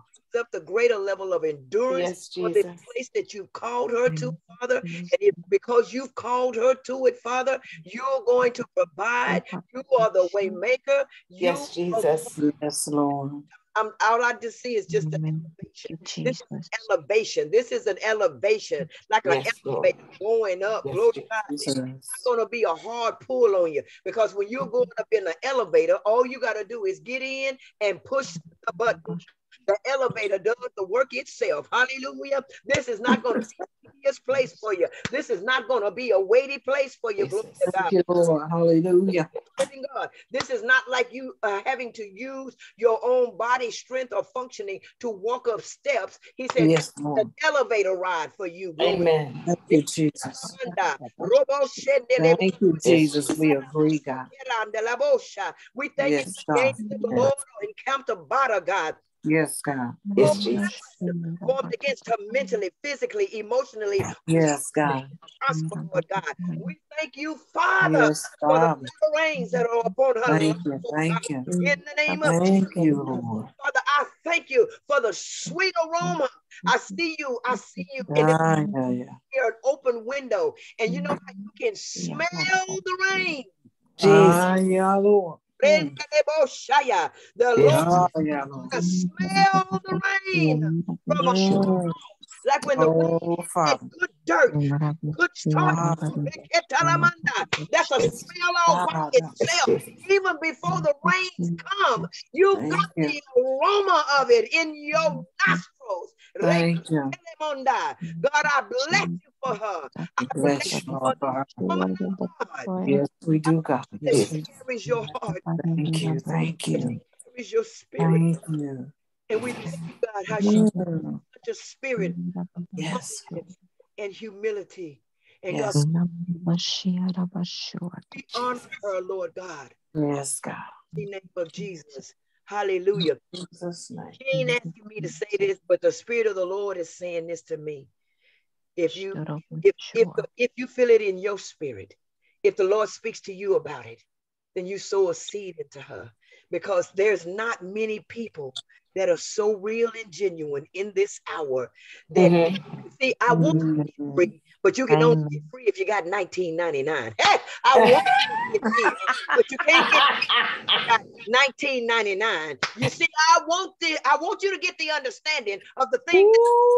Amen. That's it. Get it unless you got $19.99.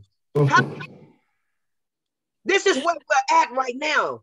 And Jesus, forgotten that this is about the souls. And so anytime God blesses us to run across somebody, Minister Thomas and us, and we pray for you, Mother Ruth, because you see, yes, Lord. it's not often that you come across people who genuinely love the Lord, and their only concern is, I want you to make it. And I understand the body of Christ has been duped. She has been duped. Because see, when you get duped, your heart don't know how to respond to freedom and the liberty. You see, I don't think you owe me nothing, because the Bible says, owe no man nothing but to love him. Glory to God. And so I come across somebody who moves in this love, who moves in this embrace, who moves in this anointing, and don't have a problem with saying, I ain't trying to charge you $19.99 to get healed, to get delivered. That's what Jesus did, because if Jesus would have charged the disciples, they never would have made it. Glory to you, Father. And so I'm not asking, she ain't asked me to, listen, all I'm saying is what God said to me. Yeah. And if you sense that in your spirit, then obey the spirit of the true living God. Because I don't take this lightly. Some days I don't on here, but I'm gonna tell you something. We don't.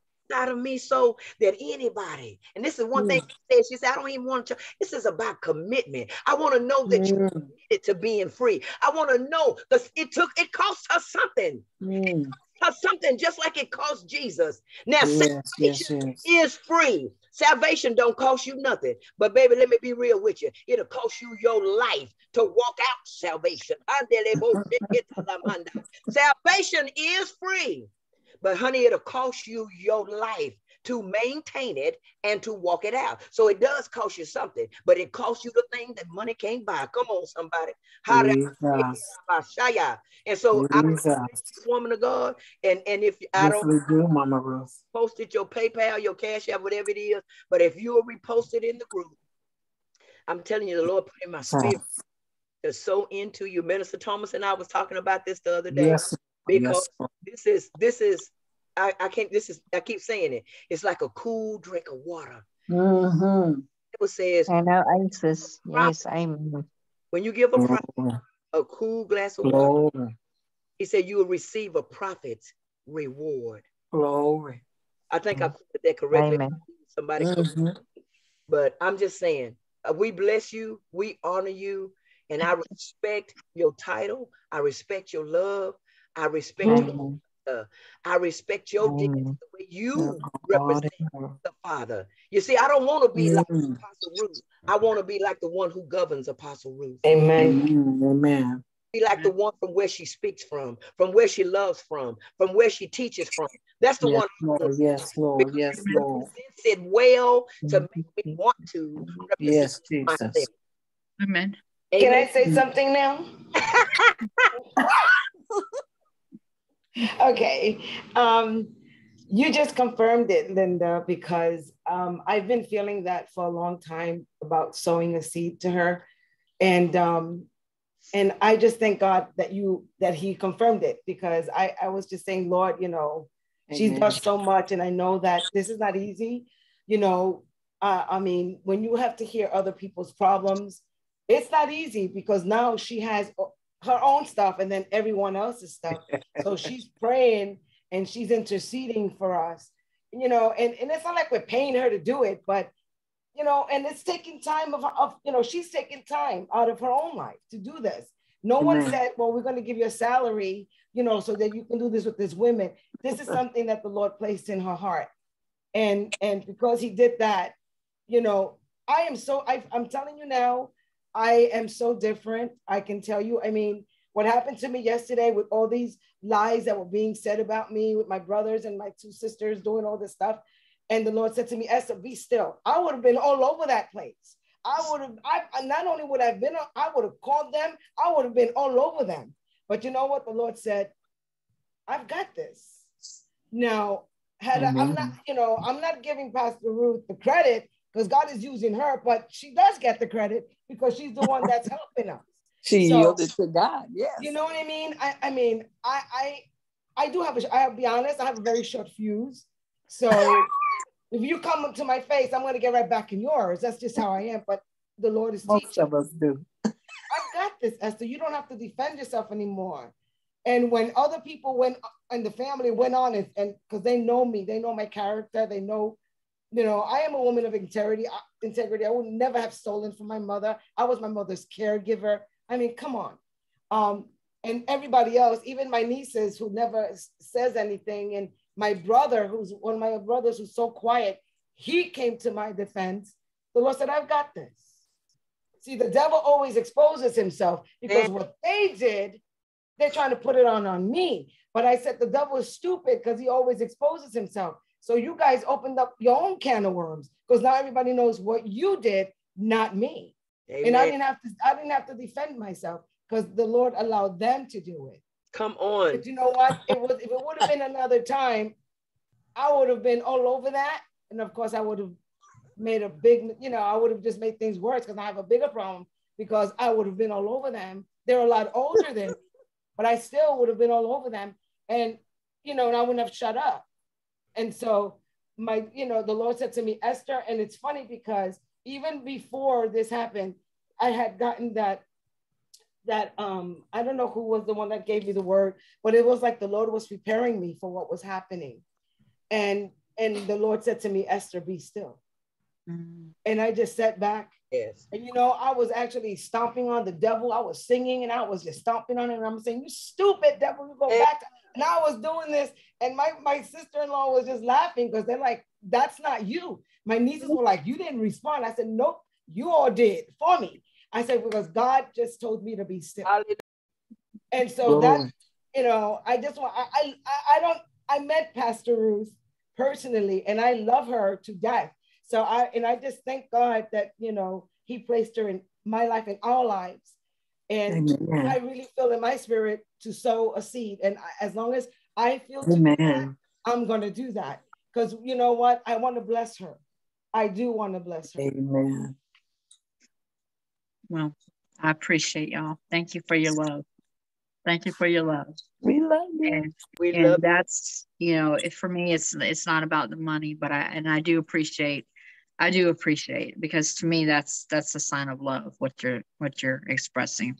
And I appreciate you. I appreciate y'all very much. Yes, ma'am. And this has been a growing process for me as well. Like I said, it's been stretching me. The Lord has been, you know, teaching me even, you know, things to expound on, to bring to you. So it's been a journey for all of us. Amen. It's been a journey. Amen. We're growing together. Amen. We're growing together. Amen. And I just want to reiterate, I'm here for you as best as I can be. And we're here for one another. And so don't suffer in silence anymore. Don't shut down. Don't close off. You know, reach out when you feel like you're having a bad time. Amen. Because we got to be here for one another. Amen. And remember Shiloh, because remember, her and her husband are still in that situation. You know, they're waiting for, you know, them to get that paperwork. So this is a very trying time for them. Yeah. So continue to keep them in prayer as well. Amen. Amen. We believe for the breakthrough in that area for them. Amen. Amen. So I love y'all, ladies. I'll let you go during the rest of your day. And we will see each other. Those that can join will on Monday. I'll send the Zoom thing. We can join back here so it can be recorded. I'll also just put this in the message group in case anybody that was not on wants to hear it, or if you want to go back and replay it. I'll just post it in that message group. Okay. Amen. All right. So y'all have a blessed day. All right. Love y'all. Love y'all. Okay.